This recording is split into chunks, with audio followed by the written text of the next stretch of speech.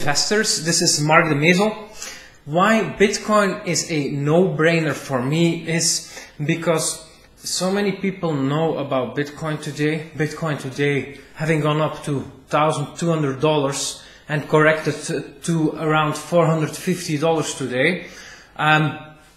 Will it go up? Well, yes, chances are very high. I estimate 95% that it will go up a lot in the near future, meaning over the next year. Why do I think that? Because so many people know about Bitcoin, it's just unbelievable.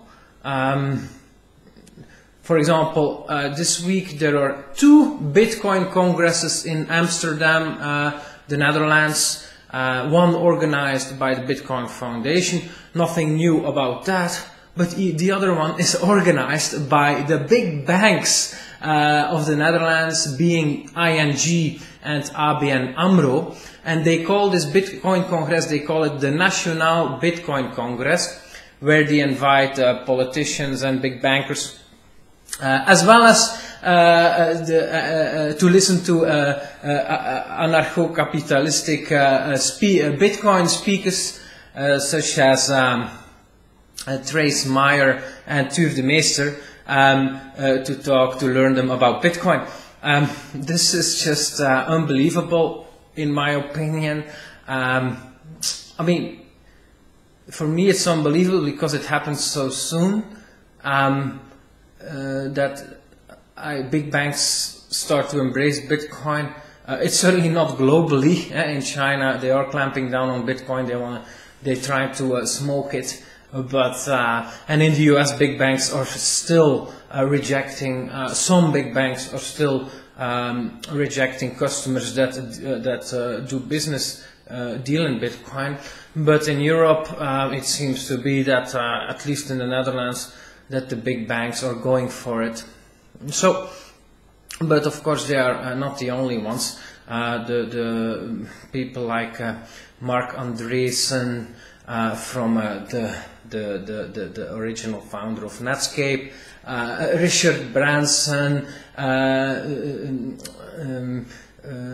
Yahoo top CEOs, Overstock top CEOs.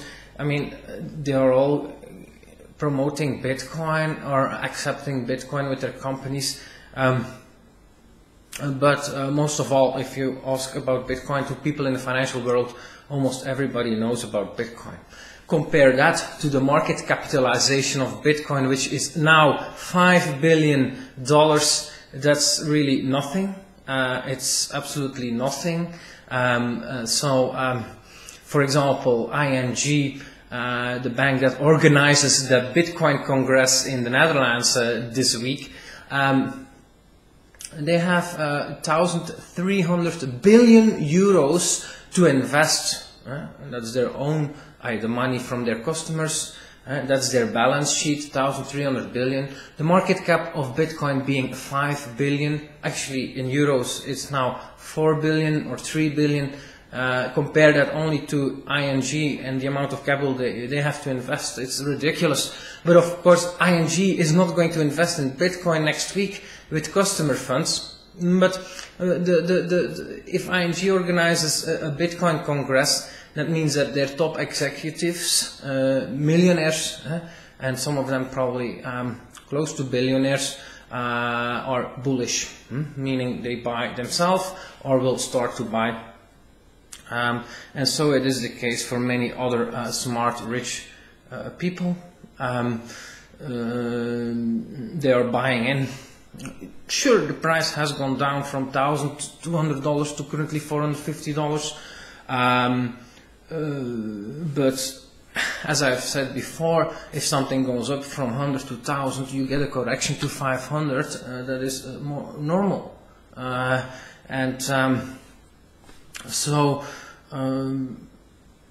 I think it is almost a certainty that Bitcoin will go up a lot, simply because so many people know about it, so much capital knows about it, and many of them are tipping their toes today. But the moment Bitcoin turns around and goes up again, they will allocate money and that will be the next bubble, pushing Bitcoin from $500 to likely $5,000, maybe 10,000, after which it will correct again.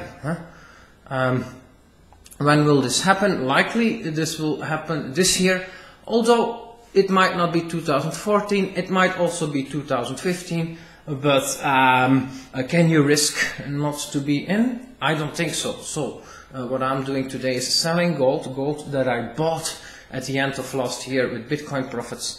I'm reselling again. Actually, I've sold already. My whole permanent portfolio is gone and is now into Bitcoin. I bought around $500 the past month, and now I'm also starting to liquidate my Roland van Damme portfolio, which has gold and gold mining stocks, and that also is going now into Bitcoin, and also next, which I will make a video about also.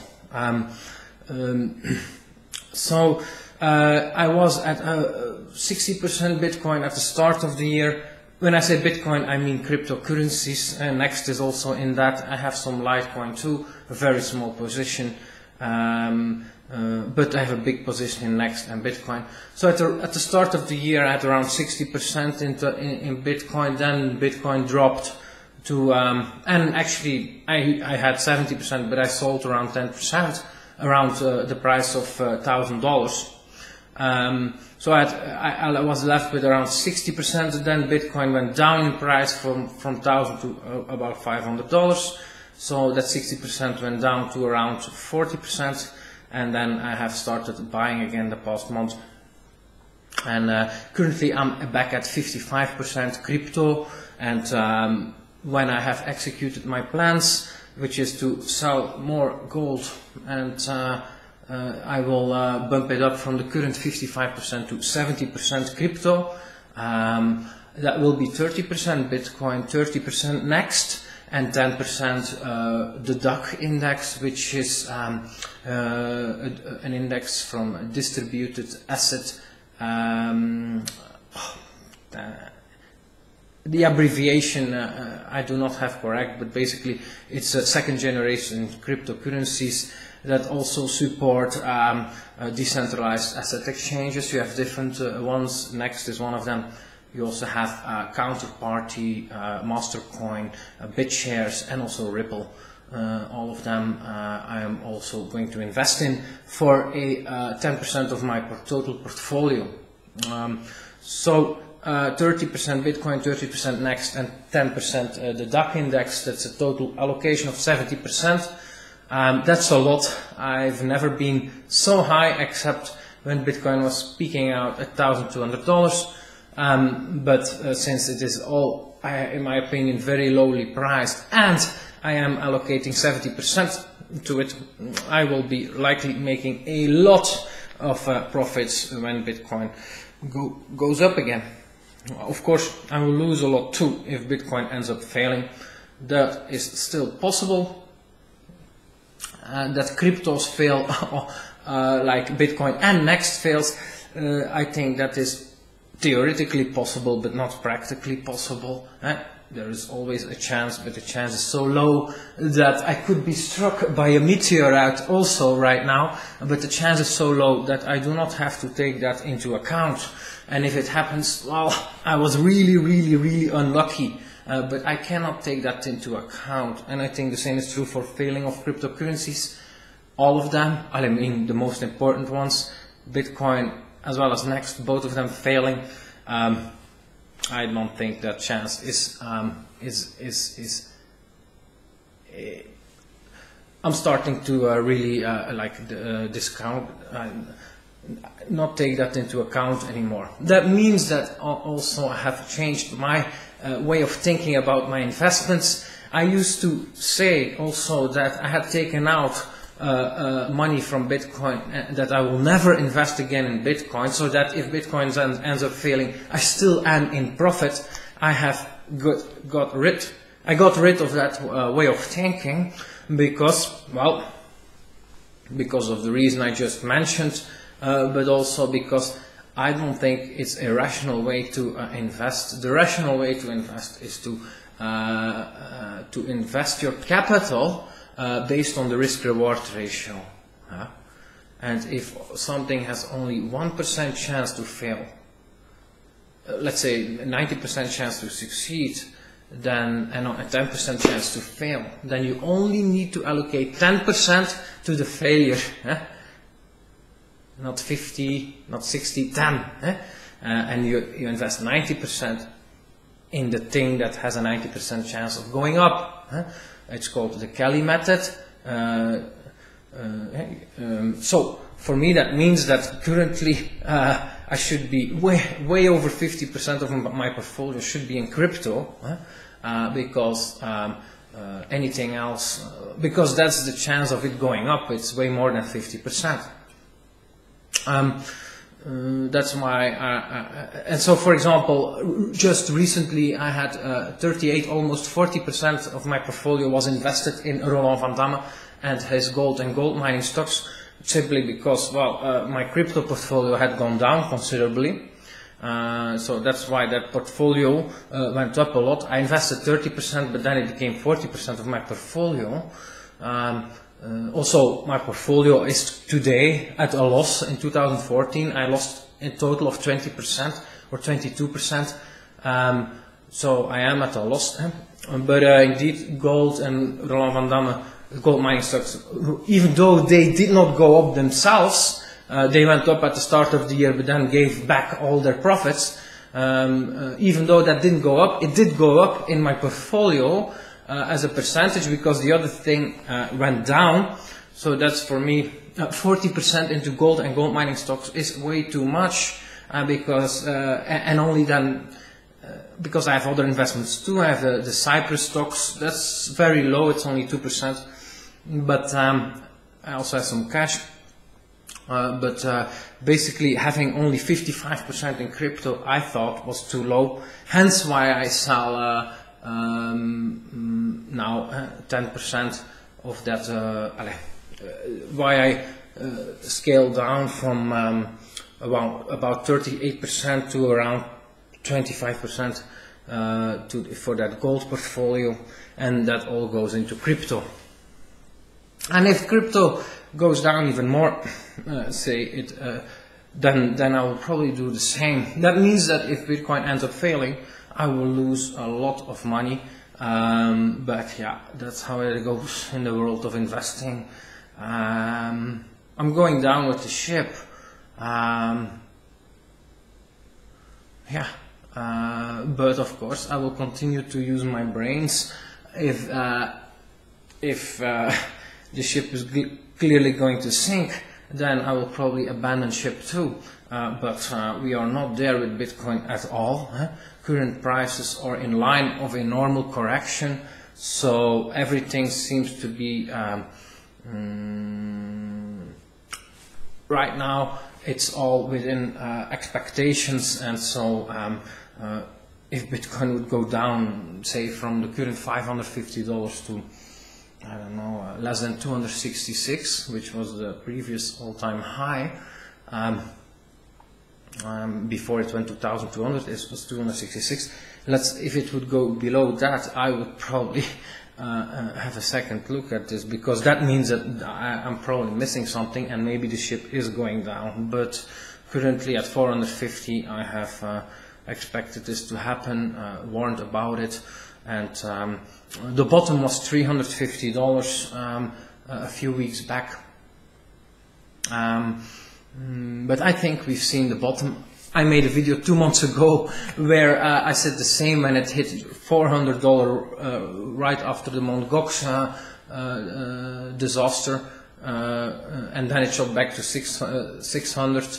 I made a video then thinking that the bottom was seen, so I was wrong. It went again down from that 600 to 350. So, but yeah, I also said that that was possible, that it would continue to be low or go down the next month, and we're now 2 months further, so it has continued to go down. But that means that the extent, the duration of this Bitcoin correction is now 5 months, 6 months, since it started going down. Was it in November or December 2013? So yeah, the duration is also now equally long as all the other corrections have been. When it went down in 2013 from $266, bottoming out at $50, it also took around 4, 5, 6 months before it went up again. And the same was true in the correction in 2011 when it went down from $32 to bottoming out at $2. It was also after 4, 5, 6 months, after which it went up again. So I think that for me it's time to buy. I don't think I should. The chances are high. I don't think chances are high that you will see we will see prices below the $350. It may happen, but the chances are not high. The chances are low, so I won't bet on that.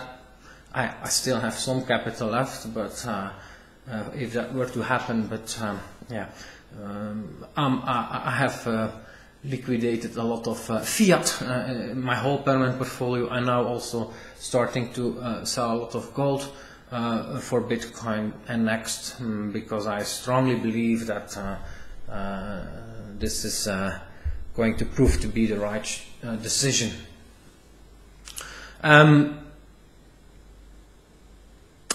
Can I say anything more about Bitcoin? No, I do want to talk about next, but I will make a new video about that. So for me, Bitcoin, to summarize, is a no-brainer. Yeah, I think it's since the market capitalization is so low, only 5 billion, compared to all other investments like gold.